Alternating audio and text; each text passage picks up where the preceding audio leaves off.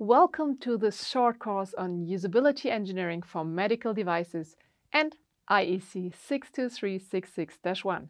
I am Michaela Kauer-Franz and I have been a usability engineer for almost 20 years now, and in my opinion, this is one of the most fun and rewarding jobs you can have. I am the founder of Custom Medical and member of the German Standardization Committee. In this video, I would like to show you what a pragmatic usability engineering approach can look like. The goal of this course is that you should get a basic understanding of what usability engineering for medical devices is and why you should care about it. And to be honest, I want you to get excited about the topic. Usability engineering is the chance to get in touch with the real users of your product, and it's the point where you can see how much benefit you bring to the life of others. I don't want you to miss out on that. Based on that, you should be able to figure out if the full course on usability engineering that we offer on medicaldevicehq.com could help you in your job or career. The full course is similar to this one, but much more comprehensive, with more in-depth information and quizzes at the end of each topic to test your knowledge and understanding. On the full course, you will also receive a course certificate, which many auditors will be looking for. Most of you will have a good gut feeling when it comes to judging the everyday user-friendliness of products in general. This is especially true if you are using a lot of technical devices in your everyday life. Normally, it is easy to assess for oneself if the product fits the needs, and if you have a very user-friendly product, the use of that will often feel free of effort. That is mainly true whether you're using a medical device or any other type of device. And, to be honest, the same is true for the total opposite of this. I think most of you might have experienced devices where you are having a hard time to figure out how to use it, even after having tried it for 20,000 times. For me, an example of where this comes true is using my online banking system. I am using the system to approve a lot of transfers that have been prepared for me. Every time I approve one single transfer, I have to go back to the starting point of the online banking system and click my way through all the single steps again, even though I am always approving like 20 or 30 transfers at a time.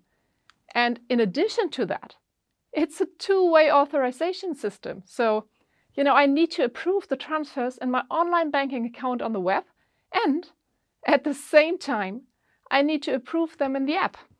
But the app shuts down every 5 minutes, despite the fact that I'm using it permanently. So I think you get an impression of how annoyed I am. And that is what usability engineering is all about. Understanding who is your user, knowing what their tasks are, and seeing in which environments the tasks are performed. And then you just have to build devices that consider all this, just unlike my bank did. But because we are talking about the development of a medical device, it is not as easy as that.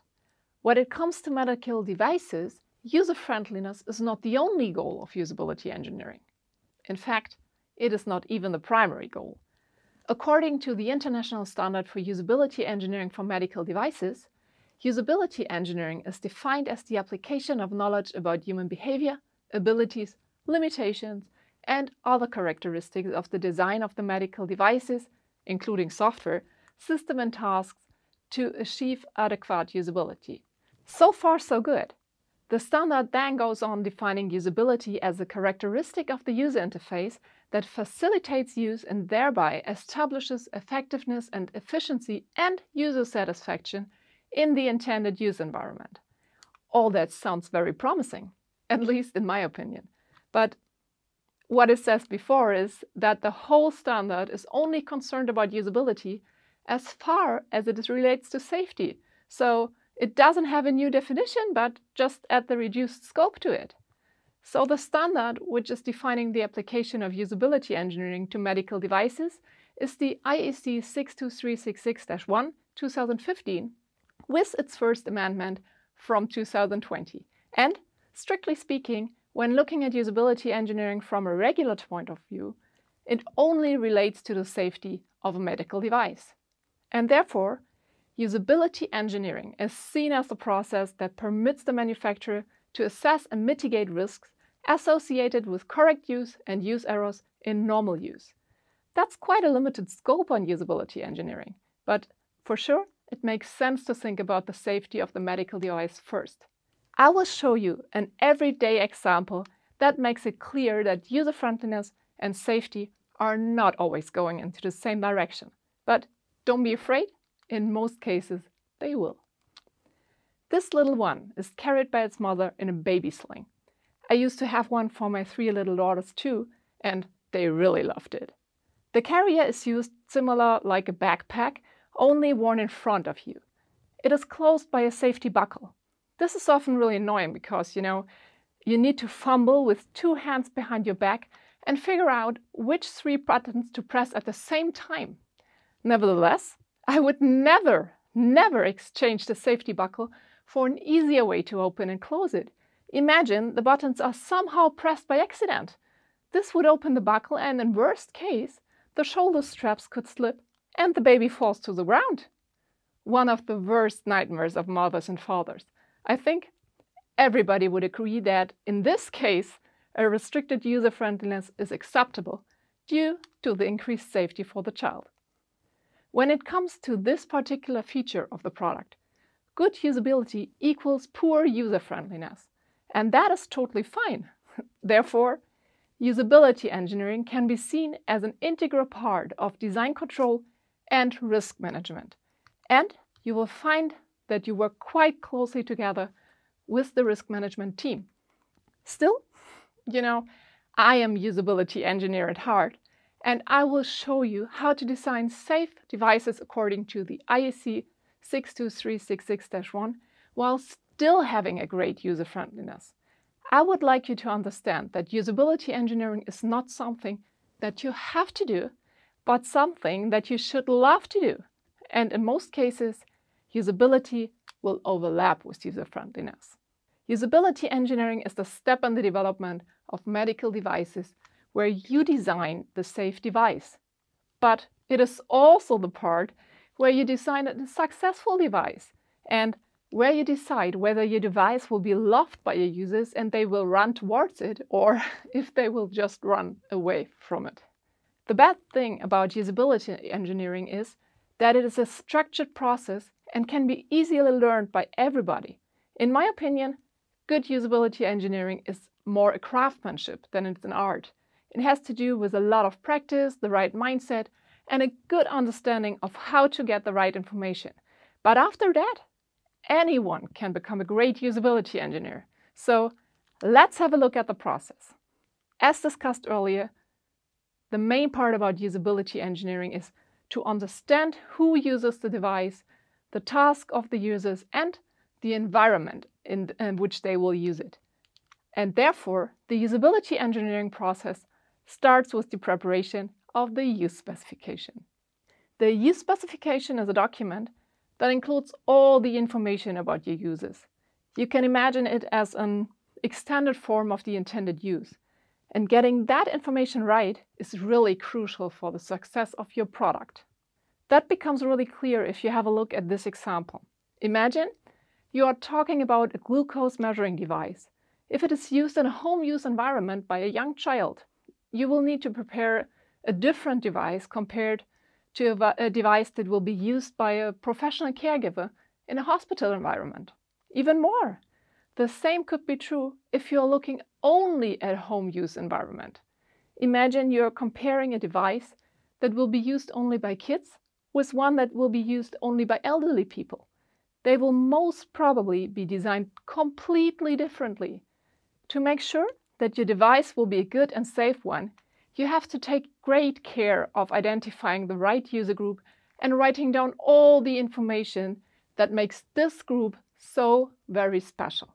And please remember, this is not only including characteristics of the person, but also characteristics of the task and the use environment. After you've figured out what your users are like, you're starting to analyze what could go wrong with regards to safety and the user interface of the device. In the standard, because safety is the primary goal of usability engineering, analyzing potential safety risks make a total of 3 steps. I just grouped them together for the sake of simplicity in this short video. In the full course, however, you will get the full dose of analyzing the risks. In general, analyzing the risks is similar to identifying hazards and answering questions relating to the safety of the device that many would be doing as part of a risk management process according to the ISO 14971 standard. However, for the usability engineering process, those steps are restricted to the safety of the user interface.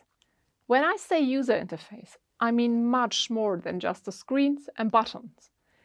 If I talk about a medical device, all kinds of accompanying documentation and basically everything that the user can interact with needs to be considered a user interface. Because usability engineering for medical devices is seen as a design control and risk control, this means you have to check whether your risk control attempts were successful. So this is why you will go on deciding which are the things you're going to check in the end.